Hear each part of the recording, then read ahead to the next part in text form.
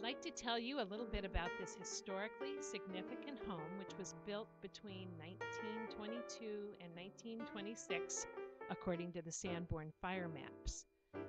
The property was purchased by Eva and Charles Shriver in 1919, but on the deed it said they were not allowed to plant any shade trees or build any sort of a dwelling for at least 3 years. And in 1921, Charles Shriver, for whom Shriver Drive is named, was living in the guest house, which predates the main house. The house is Mediterranean Revival, and interestingly enough, it's a kit and catalog home from the Gordon Van Tyne Company in Davenport, Iowa. So the Shrivers were able to look at a catalog and order this entire house with flower boxes included and an attic and a basement. And the materials were shipped to Fort Myers, and then they found a local contractor to build the house. And boy, did they build it. It's overbuilt. You walk up the stairs and there isn't a sound. So we have really appreciated that. The Shrivers had 2 daughters, Gladys and Aldine, and one of the former owners found a cameo of one of the daughters, which we have. And we also have a 1930s photo of the house, and it pretty much looks the same, except there's no rainforest around the house. It's pretty bare, and they could certainly see right to the river. And the original property went right from McGregor Boulevard to the river, and that changed in 1944 when one of the owners sold off that river footage.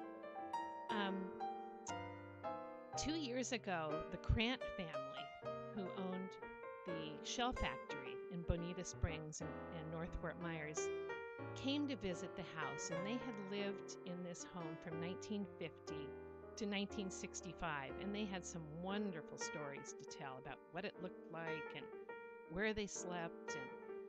And in the living room, there was a sunroom right off the living room, which someone opened up a little later.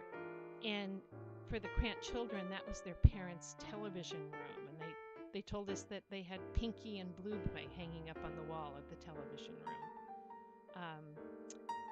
And then when we all went into the kitchen, they told some delightful stories that there was a table in the middle of the kitchen, and their father would put the table to the side and teach them all how to dance. There was an eat-in kitchen, little table and 2 benches. And interestingly enough, they kept a pet baby alligator in a cage on the counter.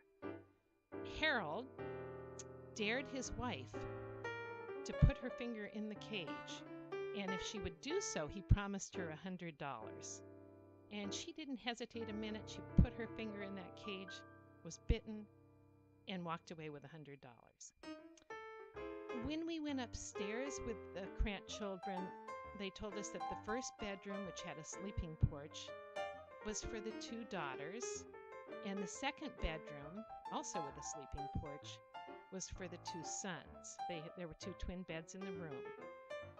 When it was hot in the summer, the boys would pull their beds right up to the window and stick their heads out because it was so hot. They were looking for any breeze they could get. A little bit later in the 60s, their parents got a wall air conditioner in their bedroom, and the children would all, pull their blankets into that room and sleep on the floor. The house was featured in Grandeur magazine in August of 2008, and there was an interesting owner who had lived in the house for 19 years. He was a carpenter and a collector, and he actually created a chapel out of the storeroom. He salvaged 3 beautiful stained glass windows and installed them in the chapel and brought in a pipe organ, a kneeling bench, a baptismal font, an old Bible, and it's a beautiful room. Probably would make a great master bedroom. Other interesting things that he did, he totally redid the kitchen. He installed gates and fences from India, and you can see this all in Grandeur magazine. The house is National Register eligible. The state sent out a surveyor in the 1980s, Leo Richardson, and under the category of architecture, this house would be eligible.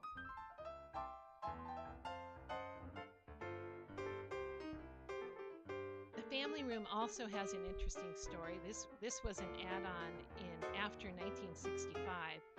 Michael and Ruth Hansinger lived in the house. He was from Yugoslavia and a military man, but also an anthropology professor. And we hear that Ruth, his wife, was tired of having artifacts around the house. So they built on this rectangular room off the kitchen, and he was able to have all the artifacts out. There was a drop ceiling, neon lights, and he held his classes there.